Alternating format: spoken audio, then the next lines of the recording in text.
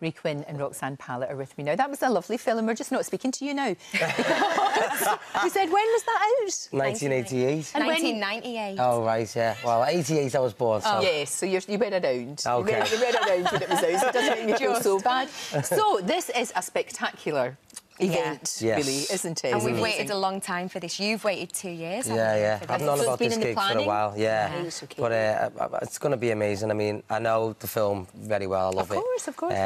But reading the script, which we did last week, you know, the read-through with the whole cast, and we've got Ruth Maddock. Oh, Ruth Maddock. She's hilarious. Remember from Heidi High? She's so funny. She's such a darling as well. I think she's going to be everyone's grandma. There's the cast. Yeah, there you go. It really is. We've got such a talented company. It's honestly going to be scary. superb. Yeah. It's brilliant. The two of you are so passionate about it and so looking forward to it, but a bit daunting as well, because it's a big deal. Tell me who you play and what we can look forward to. So I'm playing Glenn, which is Glenn Goulier, with Julia Goulier, who's soon to be my wife. But basically, Glenn's like this.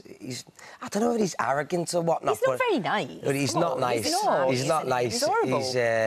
But he's worked his way up, even during the relationship with Julia. He's worked his way up. He never always had money. Right. But he's very arrogant with it. Yeah. But so it's nice for me to play the bit of a. Because you're usually the sweet boy. Yeah. So it's nice for me to sort of play a bit of a nasty man. And he's very good at it. Yeah. He's very good. Right. He's discovered his inner monster. I think the audiences will like seeing you in that. Yeah. I'm looking forward to it. That'll be really good. And Roxanne, tell me. I'm playing Holly, and she's Julia's best friend, and she's almost like the Rizzo to the Sandy. She's wild and naughty. She stirs the pot a lot, and she's that typical 80s cool girl. It's outrageous in moments as well. Yeah. The emotions. Did I hear there's a vibrating bed on the stage? Yeah. Okay. It sort of shakes.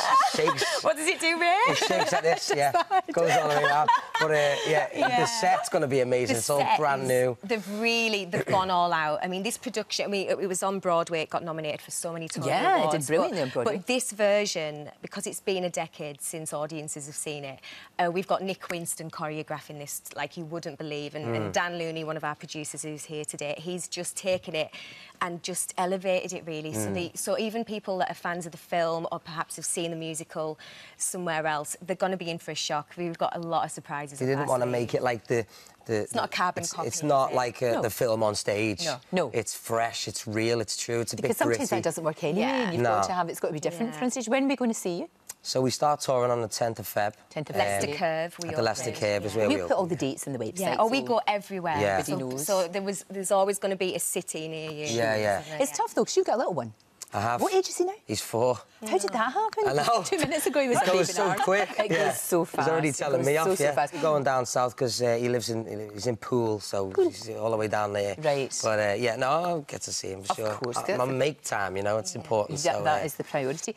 Now, look, Roxanne, I wanted to ask you about this because it's really odd. When it wasn't this production, a wee while ago, you were trying on some costumes and somebody said to you, it'd be really good if you could fit into these. Could you lose some weight? If you lose any weight, you'll disappear. And women get that all the time, don't they? Yeah. Which is not fair. Your reaction to that must have been... it wasn't... I think the newspaper that reported it made a slight error. I wasn't asked to lose weight for a role. I was asked to lose weight by a costume mistress that couldn't be bothered to alter the costume.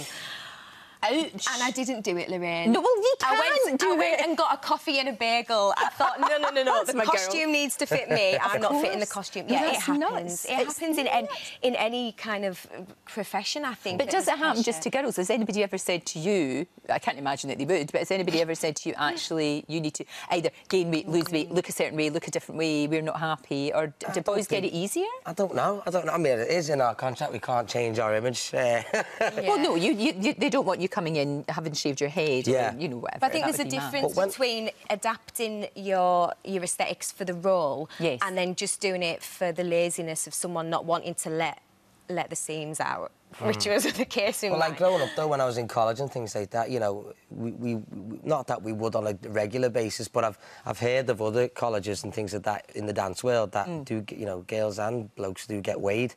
And sometimes in productions as well, I've heard of it where, you know, just the girls get weighed during the production, and if you lose weight or you put on weight, it's noted, you know. Well, if you lose weight as well, I mean, that's at least it's both sides of it. It really is. But basically, with this one, There's nothing like that at all. No. You're just going to have some really, really good fun. It's all singing, all dancing. It's cool as well. It's not just a comedy. It's quite edgy and cool, and we're just thrilled. We cannot wait to start this. I can't wait to see it. It sounds absolutely brilliant, and especially at this moment, I think we need life-affirming, fun, nostalgia. Yes, it's going to be one of the best nights out of the year, guaranteed. Yeah, and we're not just saying that. We were saying before to you, weren't we, that sometimes in your career you have to feign enthusiasm about something, but not this. My mum said, "I've never heard you so passionate about projects." Excellent. We look forward to it, my love. And we'll put all the dates in our website. Come and see us. I will. Bring Rosie. Of course, I will. If you'd like to see even more great guests, then click here. There are plenty more fantastic interviews to come, so make sure that you subscribe.